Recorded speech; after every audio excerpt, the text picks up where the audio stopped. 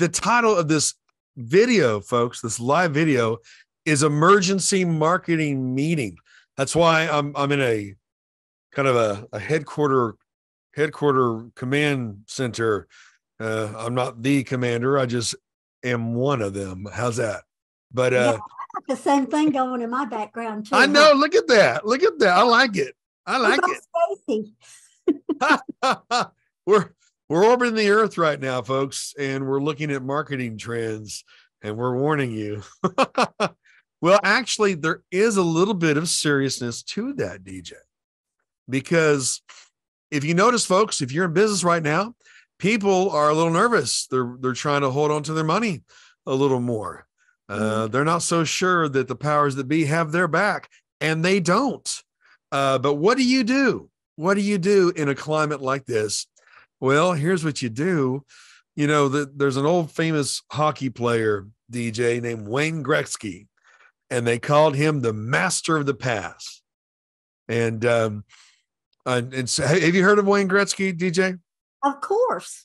Well, of course you have. Well, of course. He really inspired me when I was writing my first marketing book 18 years ago, and it's still as valid as what you're doing.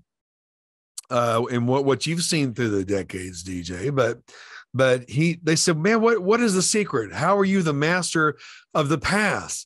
And he said, it's because I don't go to where the puck is. I go to where it's going to be.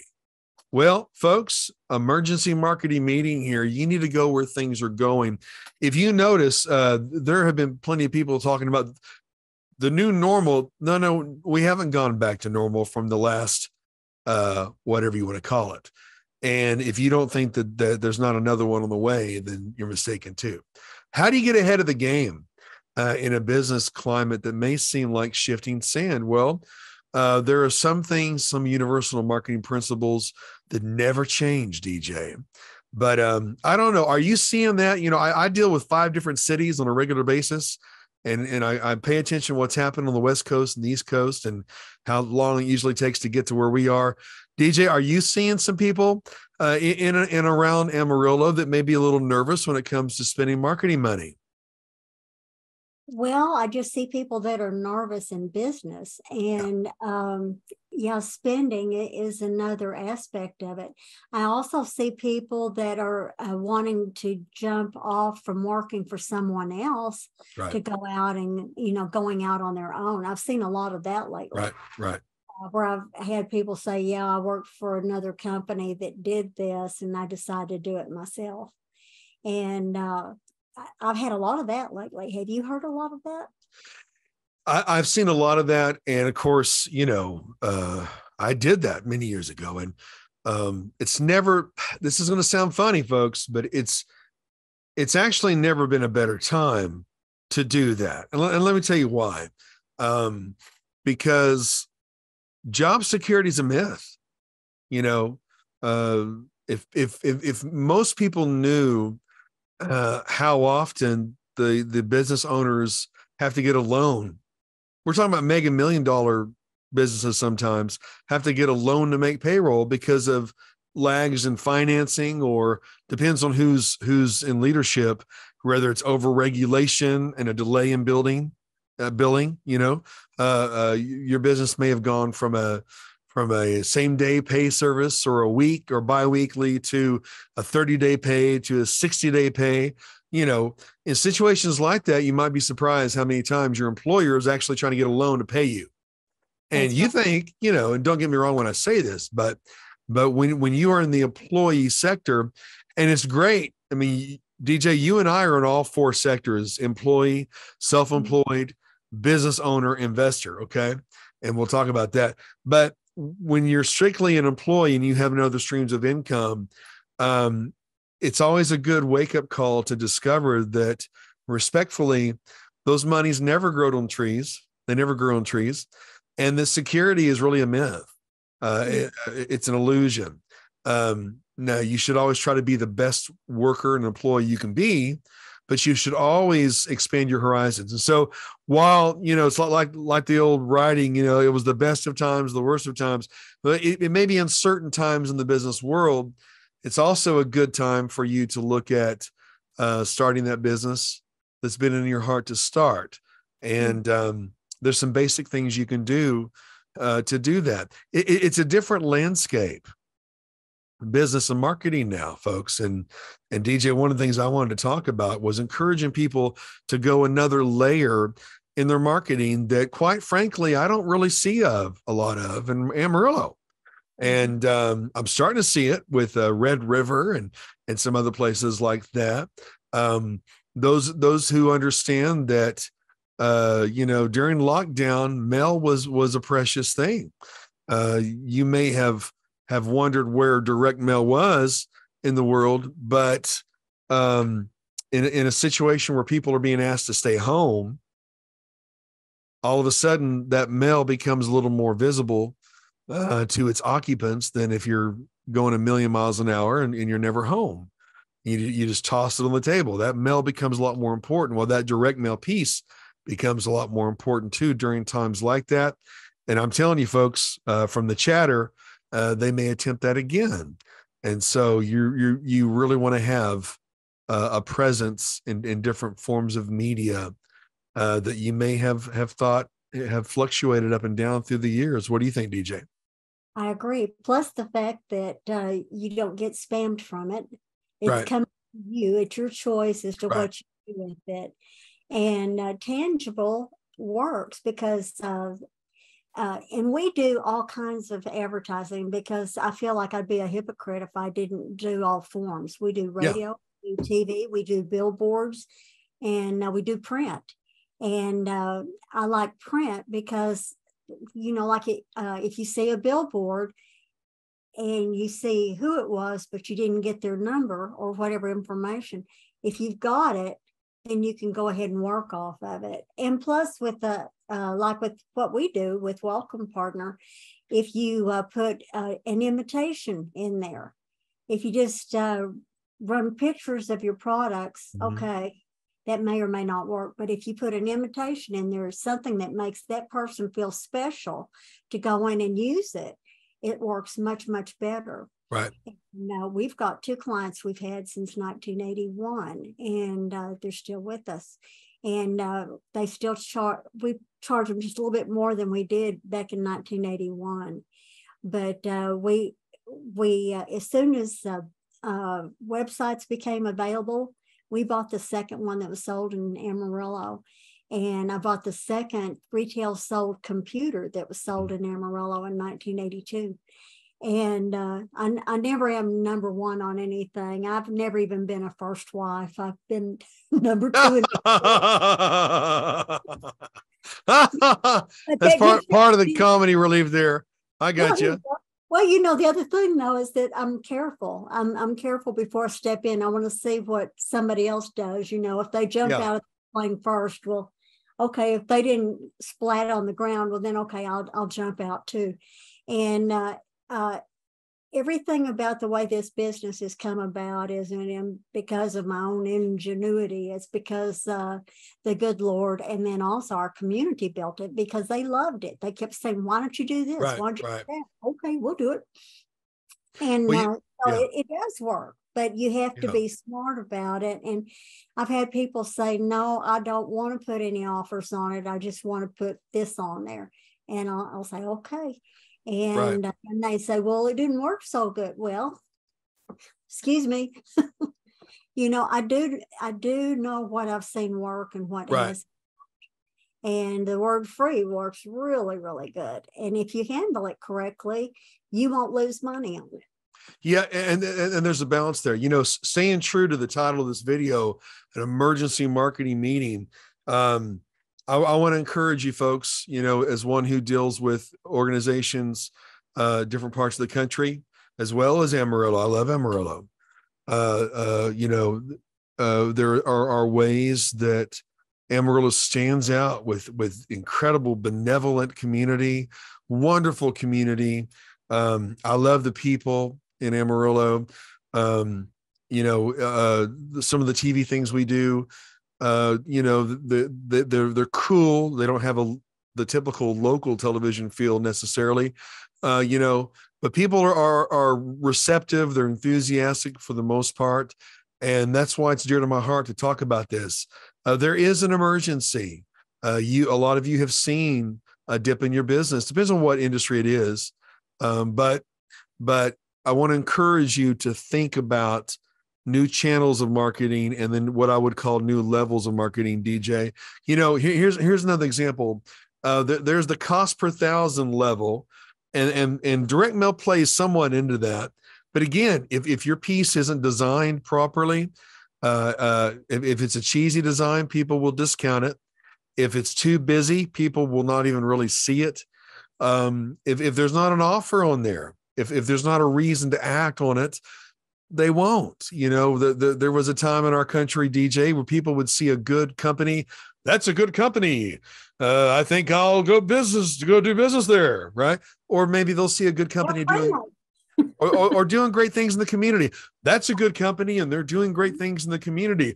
I'm going to do business with them. Well, it is true that people help people who help people, but when there's a climate where there's a lot of competition, especially in the same city for your kind of service, there's something you said before many times, DJ, is what makes you different, is what makes you successful, right?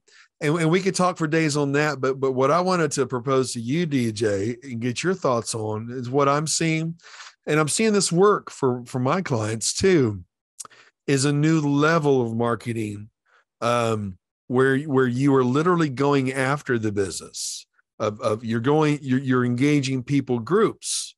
You know what I mean? Instead of just putting the word out there. When I was promoting concerts, in a place that you didn't have big concerts, we had some wild success at it, because of how we did the marketing, how we got the word out, and again, we were different, you know what I mean? But people would still say, well, we put out all this advertising, we should pack it out. Well, not every advertisement you see will you act on. Not every concert poster you see will you go to, unless that's your kind of concert. Not every special event that you see advertised, or food that you advertise. Oh, I saw it, therefore I'm going to go, right? No, just like you talked about, DJ, it's important to have the right design, to have the right offer. But what I'm talking about is literally going after people groups. And what I mean by that is building accounts. If you're a retail organization or a restaurant, you need to build accounts of groups of people. You have to tell them why they should come to you, instead of just, being one out of 100. You know what I mean? And there's a way to do that. Here's an example. We were looking for Red River has been a great client, and it still is with Welcome Partner. And those printed materials are more important than ever.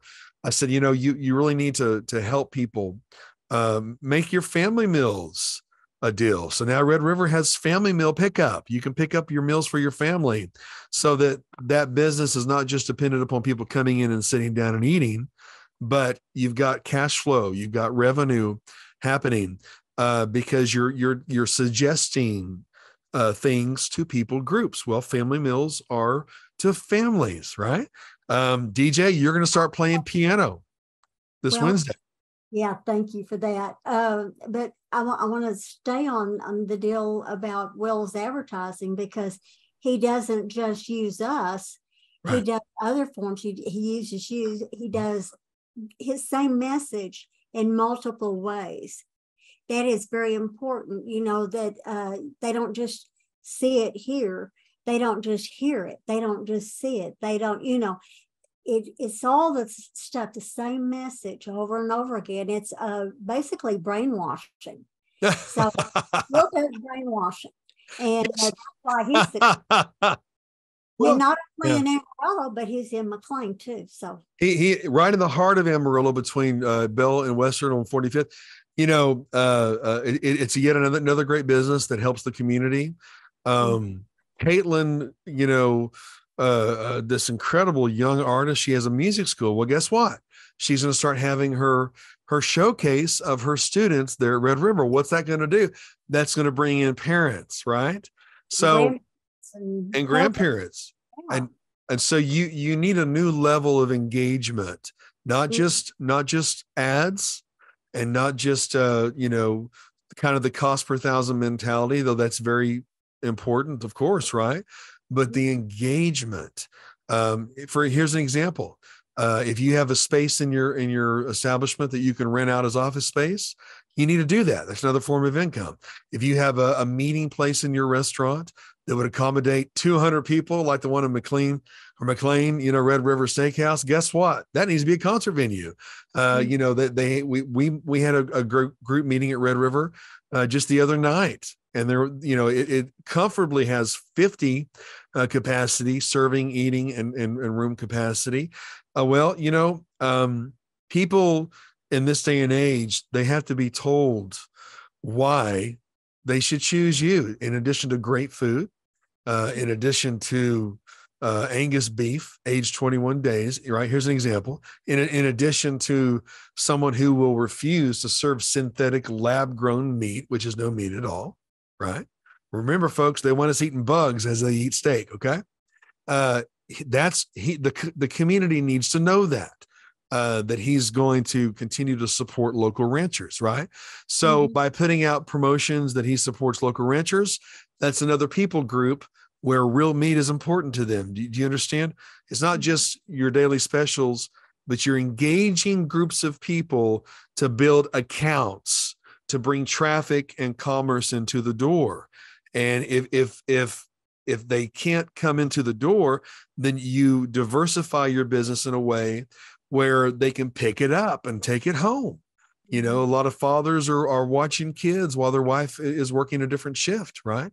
So anyway, along the lines of a new way of engagement of marketing, a new level is going specifically targeting people groups to actually build what I would call accounts, right?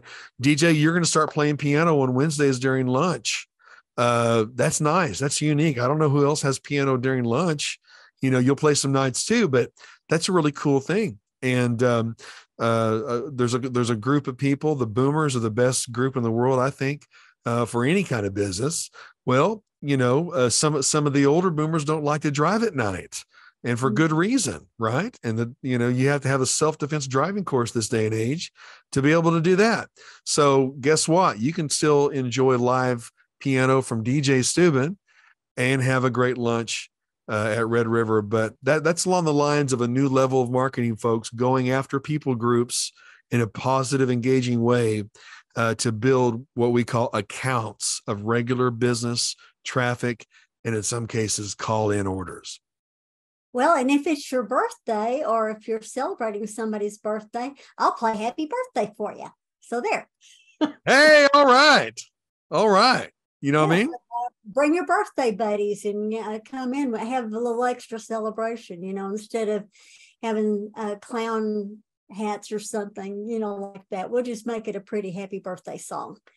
There you go. Brant is the thinker on this stuff. I didn't come up with it. He did. So thank you. Well, hey, you know what? You again, basic marketing, right? You want to consider who are you go? Well, I noticed going into Red River that there were a lot of boomers there, older boomers there. And of course, my whole life, I've made a great living working with boomers, with the piano bars and doing dueling piano, Eagles, Beatles. Saying bloomers. Boomers, the boomer generation. Yeah. We're bloomers. Okay. Well, all that to say is, you know what, if the number one way to increase your cash flow is with your existing clients. And so if you can offer more reasons for your existing clients to feel appreciated, to come back, to bring, their family there. A lot of grandparents today are raising their grandchildren because of the opioid crisis. Folks, did you know that? How many grandparents are raising their own grandchildren? Well, you might not have known that you could have the side room or one of those adjoining rooms for a birthday party at Red River during regular business hours. You didn't know that. Well, you're not going to know that if we don't tell you that. And so, again, if you are an existing client, you appreciate their food, you don't want bug protein or lab grown meat. You think I'm joking. You keep watching the next couple of months, folks. Well, and you find out that, hey, wow, I can have Lacey's birthday party here, my granddaughter, right? Well, guess what? You're going to bring the family back for that. And that's just opening up existing channels and new channels, with, again, having an account mentality of traffic. Here's another example. Let's say you're not a restaurant. Let's say that you're an auto parts dealer. Well, there's only so much you can advertise spark plugs and battery specials. If you want to engage different people groups or expand your market share, well, first thing you need to do is you need to have some kind of promotion you put into the hands of those who are already doing business with you. Remember, the number one way to increase cash flow is with your existing clients. Secondly, you need to engage other people groups. That may be doing a joint venture. You might do a cross promotion with a dealer. You might do a auto dealer. You might do a cross promotion with a quick lube, right? Because some problems can't be fixed with the quick lube. But if they can refer you or refer their people to you, then you're getting new market share. But again, this next layer of marketing is, I don't see hardly any of it happening in certain cities. And there's a gold mine there. If you cross promote with others, and again, hey, look, unashamedly, if you contact Welcome Partner, you're going to do that. You're going to be cross promoting with other companies, because when people open up that direct mail envelope, they're going to see specials of different kinds of businesses and stuff. That's a new way to gain some new market share as well. But I see direct mail making, I would say, a comeback. It's always been relevant, especially with the boomers, but I see it reemerging in some new ways. This will surprise you too, folks, along with radio. If a radio station is smart enough to adopt the podcast model, because that's where things are going, people are watching podcasts because they can do something else while they're listening to you.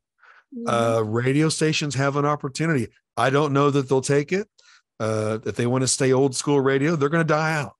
But if they adopt the podcast model, they could probably shoot up a whole nother level of relevance and all that too. But again, DJ, I don't know if your current clients think about that a lot, the benefit of being in the same package or envelope as other businesses, because they're gaining new market share that perhaps they would have had before. Well, they do. And the other thing is that if they hadn't really considered teaming up with other people, they can do that at our networking breakfast, because they get to sit together and chat together. They can find ways, like nonprofits can work with for-profits. We show them how to do that just by visiting and getting to know each other. So there's all kinds of aspects of things. We offer not just direct mail, but we also offer digital. And then thanks to you, we've been able to feature a lot of our clients with their videos. So it's all kinds of things. It's not just one thing anymore. You have to offer more, and we do. And our prices have stayed the same, so we can serve others that are really on a tight budget. We honor that. Well, and there's some other things that you do too that are not very traditional. You have such a loyalty to your clients that you don't load up on competing businesses. I tell you what. We give exclusivity except for food, nonprofits, and events. And you know what, folks? Look, if you, it's not just because she's my friend and that I love her to pieces, but if you link up with a direct mail, combine that with good graphics offers, combine that with good media that perhaps you might put a QR code on that leads to. Combined with the best, most successful networking breakfast I've ever seen. Thank you. I'll tell you, I've been to a lot of those. A lot of them are a waste of time. You never get business out of it. And it's not formatted in a way where you can, not always. A lot of well-meaning people, but it's just never benefited me. But the networking breakfast in Amarillo with Welcome Partner, folks, if you just jumped on board for nothing more than that, and then saw the benefit of direct mail and seeing the benefit and the wisdom of combining multiple forms of media, print media with the mail. Of course, some will have a QR code or a channel or a website. And then, of course, your digital media. I think DJ does all of that. Radio, you can actually get all your pieces working together instead of having a social media guy over here and a radio guy over here and a graphic guy. Hey, I'm all of that. DJ, you're all of that. But if you get all the pieces working together and you are the hub and you're building new relationships and cross promotion with new people groups, and you're doing a new level of marketing, engaging specific people groups, then you're going to see an increase in your cash flow and your traffic. You're also going to see just overall good business because, again, it really pays to be able to refer people. If you have a Jiffy Lube and you can tell someone where to go to save thousands of dollars on their engine repair, they will never forget that. Okay. So it pays to be in the know. It pays to be a good reference. And you reap what you sow. You don't have to go to church. You don't have to read the Bible to reap what you sow, folks. You sow evil, you reap evil, right? And so you sow good, you reap good. I mean, it's a universal law. It doesn't discriminate, but all that to say is, so this new emergency, and it is an emergency meeting, folks. I've got a national news show that reaches over 31 million households. I know what legislation's coming down the pike. You don't. And I love you, and I love DJ, and I love small business. You better have a game plan to be ahead of the game, to reach people in their homes as well as in the community. No shame, no blame, no fear tactics, none of that. It is what it is. And what it is you need to be ahead of the game. You need to go where things are going to be. More people will engage online. More people will do business online. More people will want to take their food home. More people are going to be opening their mail. Okay. You watch, but you can be encouraged and you can thrive. I don't know about you, DJ, but my business quadrupled during the last thing. And it's because people saw the need to market. And those who learned the lesson from that continued to be in the homes, whether it's in the mailbox, on the radio, of course, this day and age, streaming television. Of course, Rebecca, who she's one of our team members, right? She handles omni marketing and display ads as well. I'm a graphic artist, for decades as well. DJ, all the channels and all the services you provide as well. Be ahead of the game, build relationships, and again, shamelessly, with this new year coming and all the things that are happening on the world stage, and all the regulations that are being proposed, you really need to join the networking breakfast and build some good relationships, and you will be glad that you did. Thank you.